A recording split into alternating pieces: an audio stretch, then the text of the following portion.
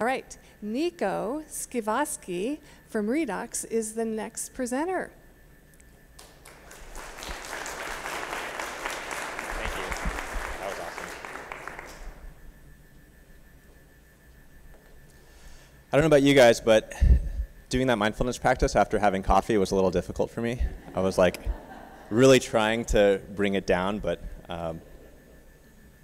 yeah.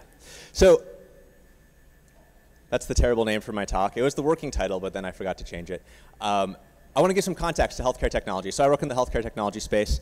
I went to ASU, and I graduated in 2009, and this is my first time back since then. So it's really cool to come back. This campus was barely here when I left, and coming back and seeing it, I'm like, this is not the downtown that I left. So I graduated 2009 in economics, went to Boston University to get more education in economics, and that's where I became obsessed with healthcare.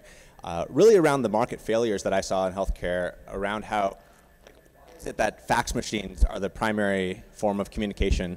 Why do doctors still have pagers on their hips? It's like the only industry keeping pagers alive. Clipboards, the only time I've used clipboards are in healthcare. In sports, I guess they use clipboards. But it was these questions that made me obsessed about technology adoption in healthcare. Why 10, 15 years behind many other industries, and what are the things that prevent us from actually adopting new technologies in the space? So I became obsessed with that during my graduate studies and wanted to go out in the world and understand that. So I went and worked at Epic for a number of years, which is a very large electronic health record company, so kind of the Microsoft of healthcare technology, and really obsessed over that problem. Okay, we have this behemoth technology, but where are all the other kind of modern tech that we would expect, the things that we have on our cell phones? I can order a pizza from Domino's on an app and watch it come out of my house, yet in order to visit with my doctor, I have to call someone, and then they have to call me back, and then we play phone tag, and then I don't go in. So we're going to get into a lot of that right now. You're my timer. Okay, good. We're going to need that. So after Redox, I went and started a company called, after Epic, I started a company called Redox. This is us probably a year ago now. Nowadays, we have about 160 people. We're scattered in 29 states across the country, so a virtual workforce. And we have a saying at Redox, we're an infrastructure company. And what that means is that we're a couple steps removed from the patient. So we like to remember that we are all patients.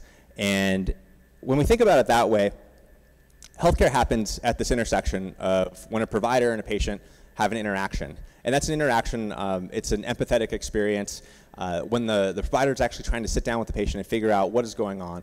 Where do these things that the patient is telling me, where do they fit within the vast knowledge of medicine, and figure out a diagnosis and treatment plan? And if you think about how technology should interact with this relationship, it should really be supportive. It shouldn't replace it. It should support it and help providers become more efficient in actually figuring out what's going on with patients. They should be able to do more with less. They should be able to take all the vast amount of data and determine, based on what this patient's told me, it's most likely that X, Y, and Z are going on. And for patients, technology should be able to enable them to be more engaged in their care, to understand how their behaviors actually affect their outcomes. And so these are the ideal relationships that I think technology should bring, and they should really protect that empathetic relationship, that sacred relationship between providers and patients. And that creates this better healthcare experience. But for any healthcare providers, are there healthcare providers in the room? Yes, lots, great. How many patients are in the room? It's everybody, yeah, okay, cool. We know that this isn't actually what happens, right? The reality is that instead of making providers more efficient, the technology that's been adopted has actually made them less efficient. It's the one industry where technology was adopted rapidly and massively, and it's made the healthcare system less efficient. Providers spend about 3 hours a day on average documenting electronic health records. That's data entry sitting in front of a computer when they should be interacting with patients, right? That's cutting into that empathetic patient relationship. And for patients, we haven't think should exist. Is my mic cutting out? Are other people hearing that? Yeah, maybe I'll switch it up for this one.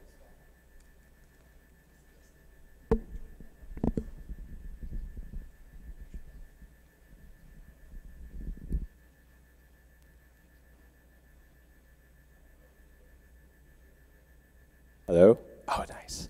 Oh, that sounds better, huh?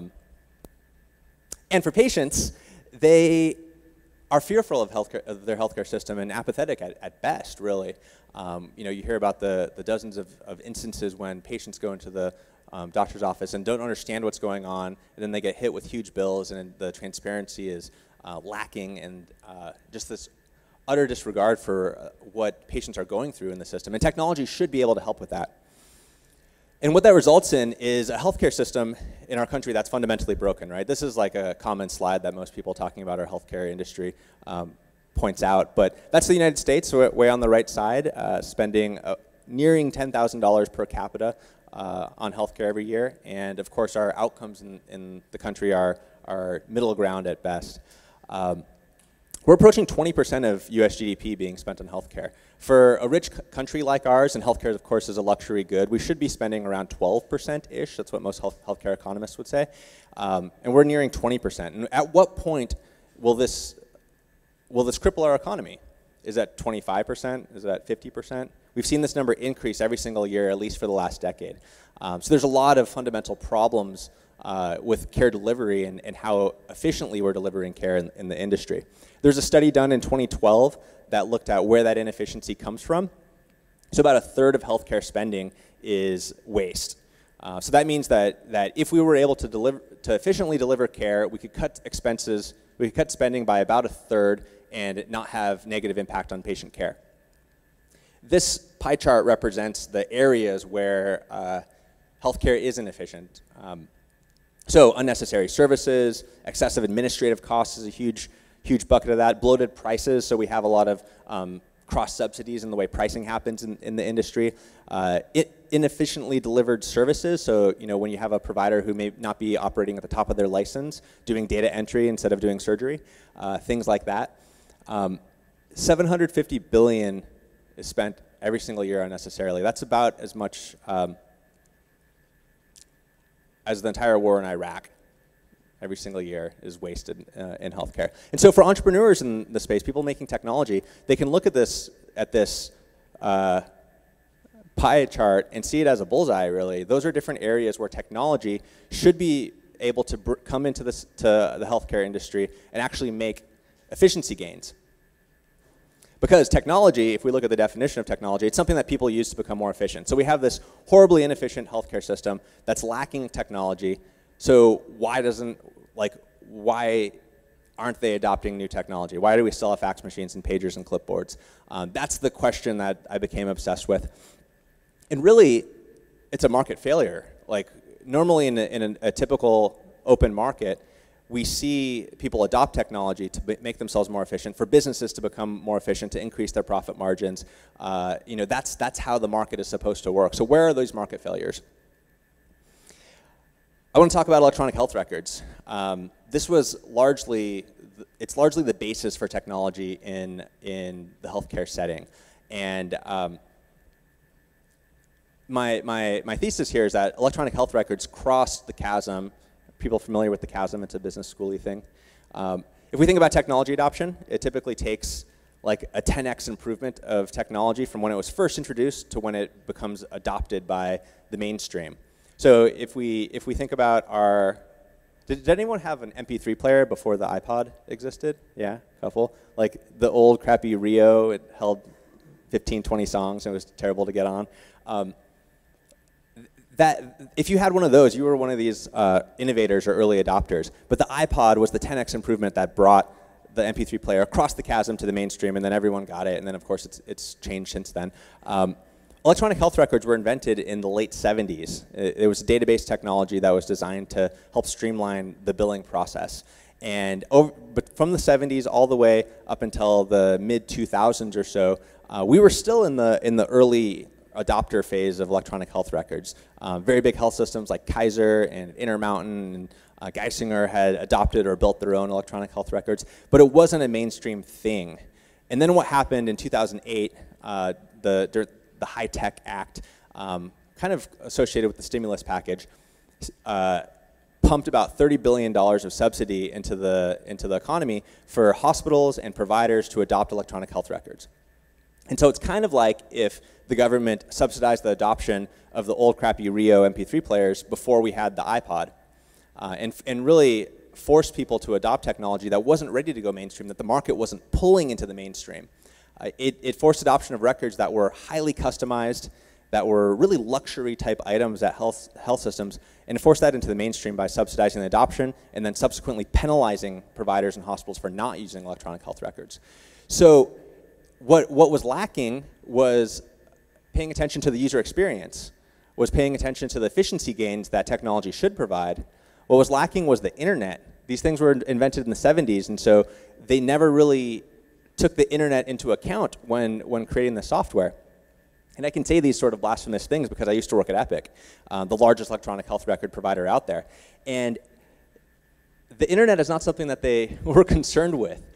So nowadays, fast forward to today, we have about 97% adoption in the provider space, a little bit higher in the hospital space. So electronic health records are ubiquitously adopted. And that creates the infrastructure, the backbone of digitizing medicine. But it's so broken because they didn't take the internet into account. And providers are forced to use technology that makes them less efficient. Additionally, now that we have it adopted, so the past couple of years, you were penalized if you weren't using an electronic health record, which means that most everyone has them. So health systems have these huge IT teams that they manage their health records with, and all of them understand the problems that I've been talking about, that it makes people less efficient. You can't find a provider who likes their electronic health record. So they're all trying to find ways to adopt new technologies to actually drive efficiency gains. But we have this technology adoption chasm because it's too hard for them to take new applications and make it work with electronic health records that they have. Because new technology is built in the cloud using modern technical architecture, using web development type tools and applications, whereas electronic health records are built in software development languages that are no longer supported by the people who built them, and they're installed in the basements of hospitals around the country, and they were never designed to talk to the internet, where the rest of technology is.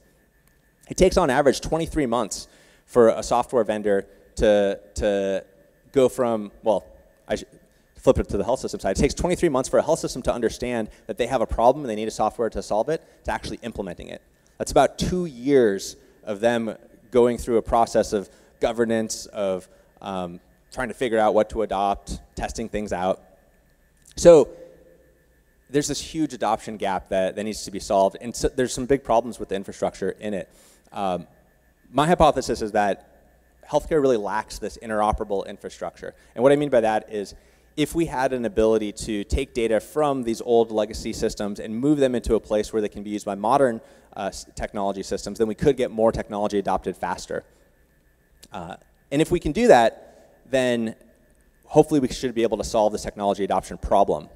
So I'm going to talk a little bit about how I think that can happen and how we can hopefully make healthcare data useful by providing that technology layer and enabling applications to do this sort of stuff. So I want to describe this ecosystem really quick.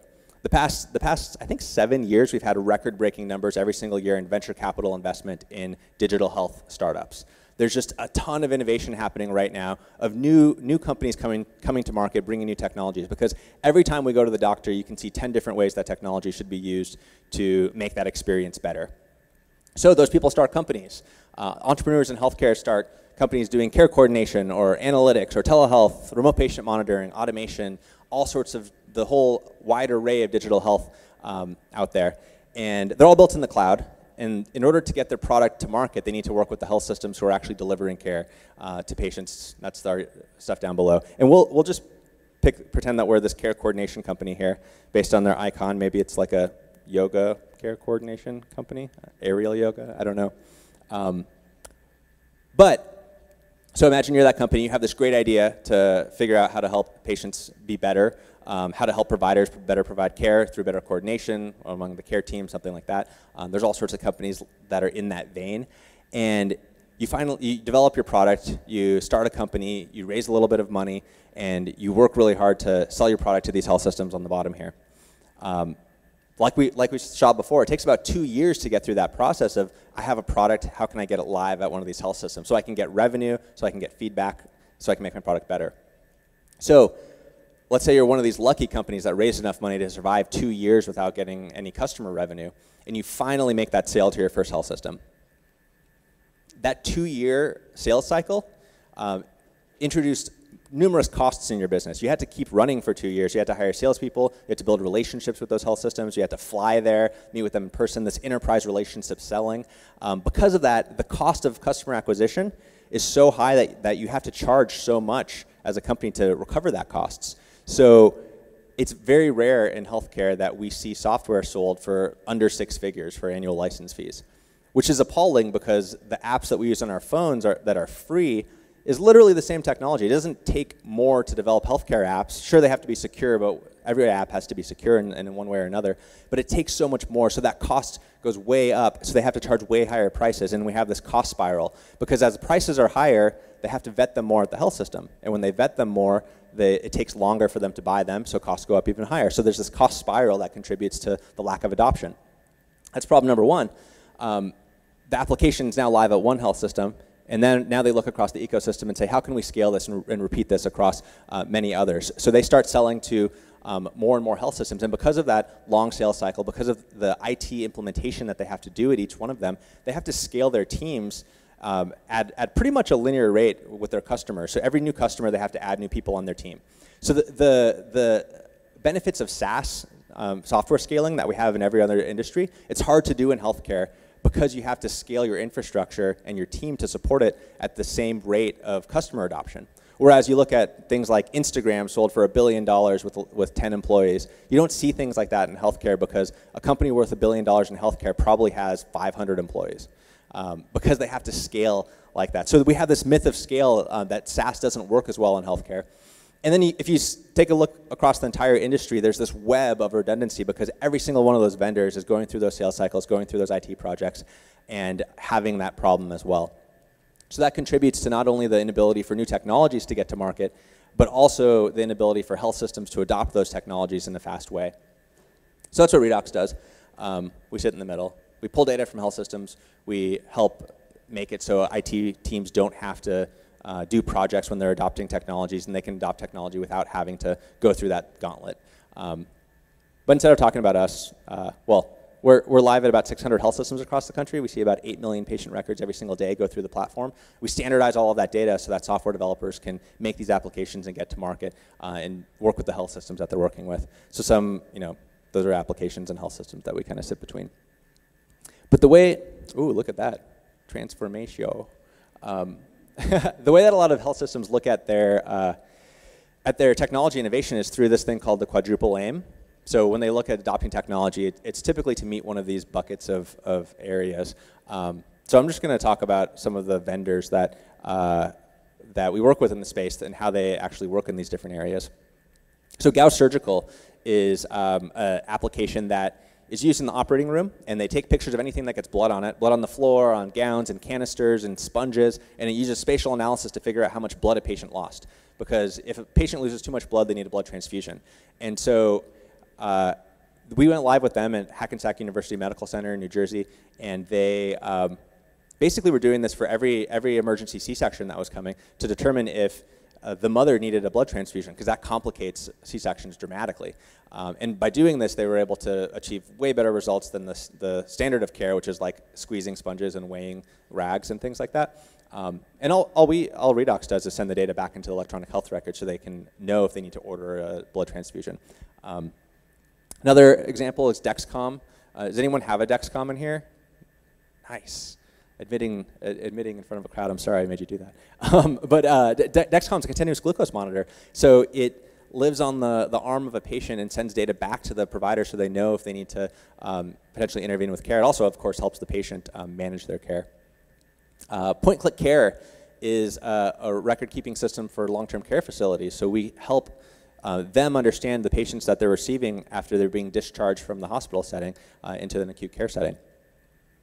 Suki is a pretty cool one. They use a voice interface, so it sits in the exam room and listens to what a doctor and patient are talking about, and it writes up the whole conversation as a note within the record and discreetly documents everything so the providers don't have to do that. So using the new voice interfaces, the founders came out of Google for it. So one last point here is that right now, all of these applications are being used because the health system chooses to use them. And what that means is that the authorization for them to have data happens in back rooms. It's back office deals at health systems.